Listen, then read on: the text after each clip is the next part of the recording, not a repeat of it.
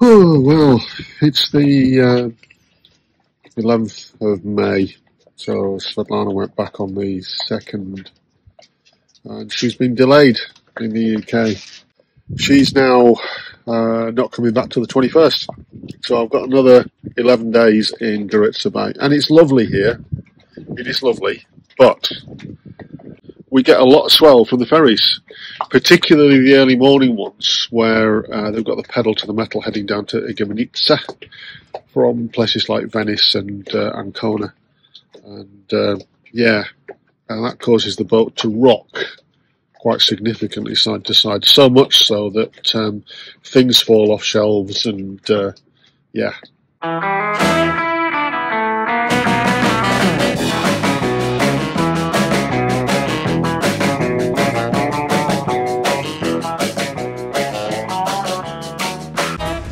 Hi there, we're Andy and Svetlana.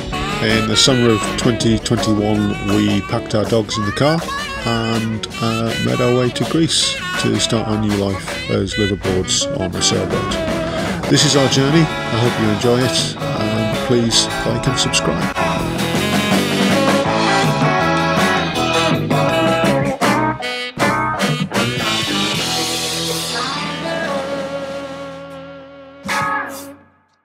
Alexa, play Radio 2. Playing BBC Radio 2.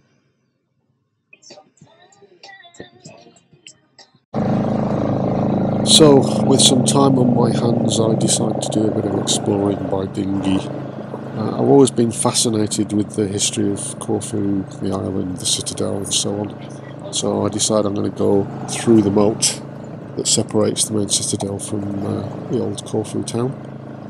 Routes from Corfu go back to the 8th century BC and the Byzantines, but in the 15th century we were passed over to the Venetians, and there's a lot of Venetian influence you can see within the old Corfu town itself. In the 19th century it was taken over by the French, then it became a British protectorate before it was passed over to the Greek governments. So there's a lot of history. The moat that you see the dinghy passing through has got a little current coming the other way, so it's quite shallow, quite tricky, but people have been living in this cut for years, and it's interesting to see. Look at this old boat, for example, that's wrecked at the bottom there. One of my main reasons for taking this journey is that we came into Goritsa Bay literally on fumes. The motor was running rough, it was so low in the tank, and I put the last 40 litres of diesel from the cherry guns into the tank so we could actually get into the bay. So I wanted to find a petrol station that I could go and fill the jerry cans with. Bearing in mind that my back is still killing me with the rough seas that we've been having, I've not really had a lot of chance to rest it, particularly with the outboard playing up. And the nearest petrol station that I can find appears to be the other side of the Citadel, where the ferry port is. So I'm taking this dinghy ride just to do a bit of exploration and see if I can find where we can get some diesel.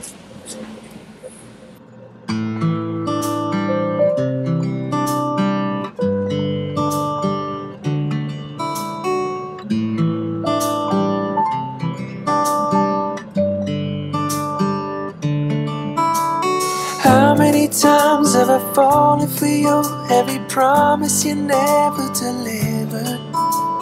How many times all the words that you said had me mixing the sweet with the bitter?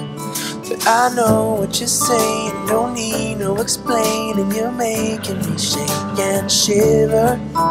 You're shining your shoes, but hey, I got news, I ain't falling for all of that glitter. This time, as ready as I can be. This time, I'll be running free.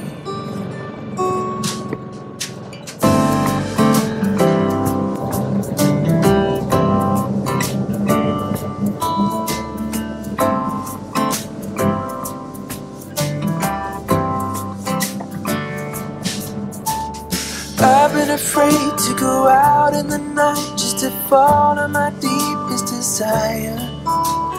How many times did I call it a day, leaving all of my hopes in the fire? I know what you're saying, don't need no explaining. You're making me shake and shiver. You're shining your shoes, but hey, I got news. I ain't falling for all of that glitter this time. As ready as I can be this time. I'll be running free, 'cause my heart is rising. I'm taking it step by step. I'm running and running. I'm not slowing down just yet. This time, as ready as I can be. This time, I'll be running free.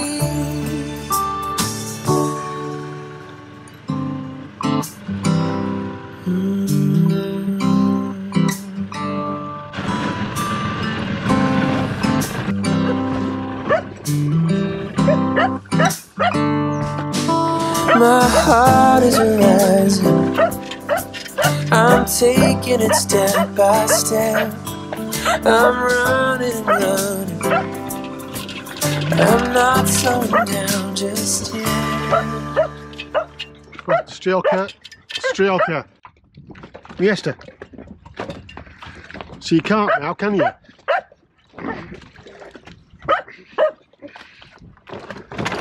Stupid dog. Go on.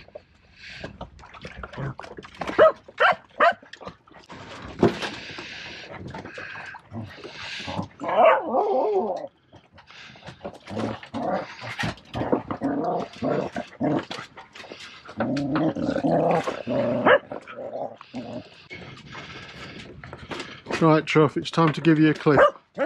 It is.